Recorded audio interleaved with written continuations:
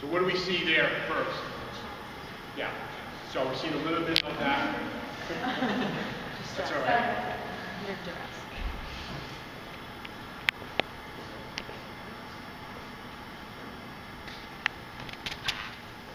Good. So let's now move in and you can go through there. Slight under there. Good. There you go. So now, like I said, tempo, eccentric, or we're just going volume, and now she can squeeze through, exhale out, and make sure when you contract and come through, you're trying to blow all that air out, all right? So breathe in as much as you can, build up that pressure through there. And like I said, stability, but stability to increase range.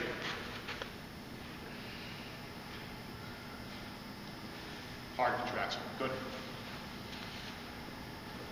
Do we have two monster minis?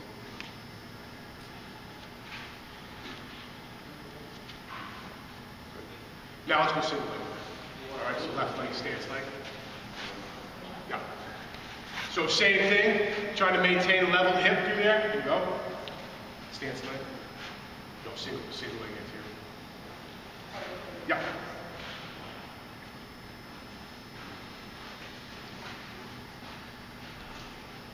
So if not, it's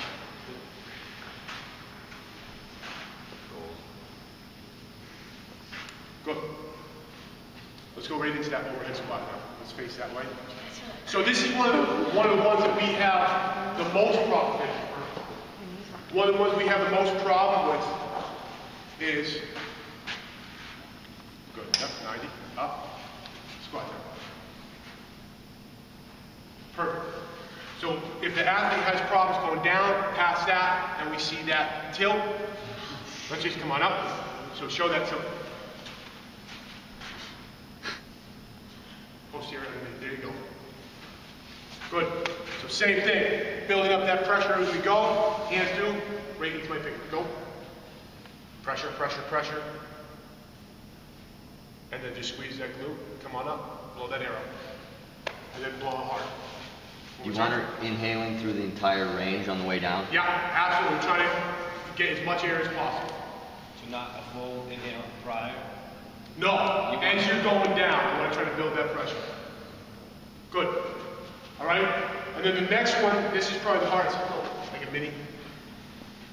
And then the cross band.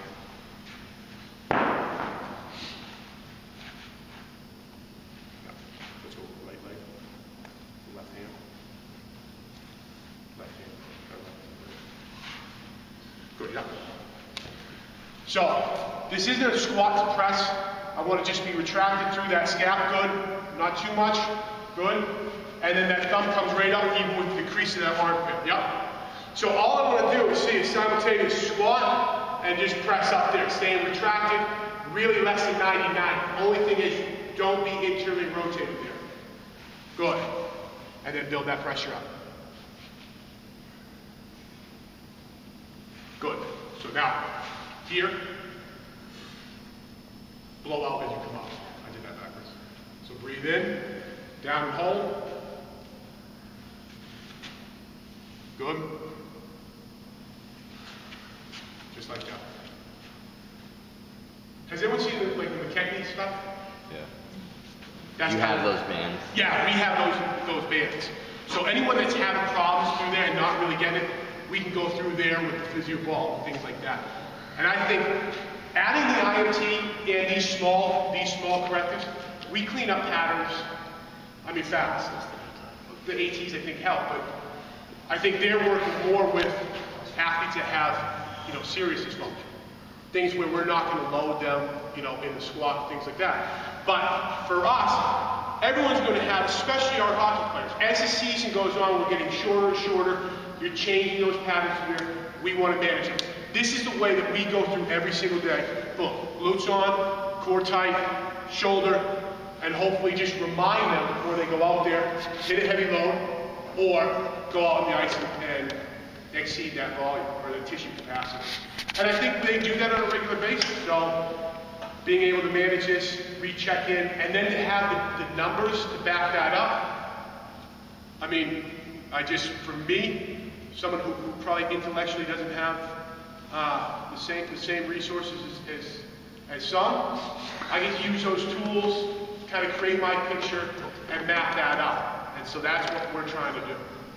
So, yeah. So when they're at this point, you've already established with them what you mean by posture breathing well, what you want them to be able to do. They would be proficient with their breathing patterns, yes. Like I don't expect that they'd be able to lay down on the ground, you know, show me belly breathing. So that's where your core competency. Yes. And then we'll start, you know, single joint exercises, and then progress the complexity of that movement to add, you know, more co-contractions, really. So does that make sense? How did you say that you have that confidence? You say that you get them and they're already there? Well, what we're doing with the tier, I'm just passing them on to Steve. And we'll spend a lot of time early on, and they're not all good. You know, hand on the belly, hand on the chest, which one's moving more, you know, but really trying to teach them. And then the ones that really struggle, I'll go see, you know, send them to see Steve or Art, and they can do some of the DNS stuff. It doesn't usually take, I mean, you know better than I do, someone else, it doesn't take long to clean that stuff up. If you, yeah, exactly.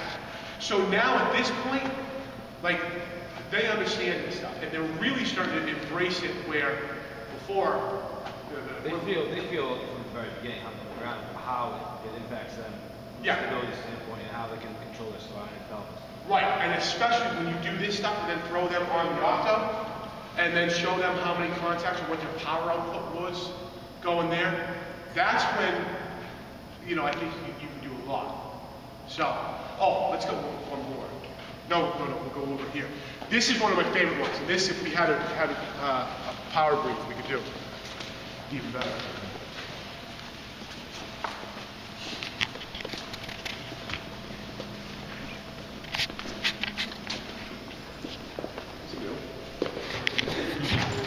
Nice. Yeah.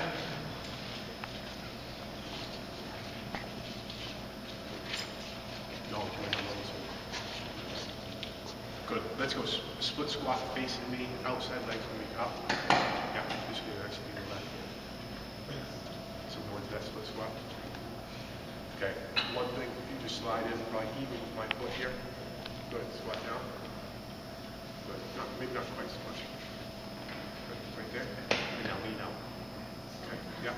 So you're gonna go across horizontal row. I want you to open up, and as you open up that right hip. That hip too. Good. So we need to get that back foot up. Yeah. Good. And then keep the hips pressed. Good. And now pull yourself in, making sure the scap stays nice and tight. Down low. Good. One more time. But close that shoulder with the tilt. Good. And then let's keep that back foot. See this knee? Should be below that hip. So slide more this way. Good. So as you go, you should be able to open up. Point that toe that way. Good. And open up that hip. Good. So now add the breathing, and we'll add the resisted breathing through here. So here she is. Build that pressure. Open up. Breathe in. Open that hip through. And now come up. Good.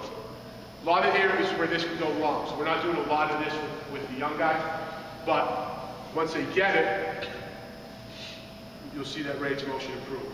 Open that hip, open that hip. Good. Keep the glutes through.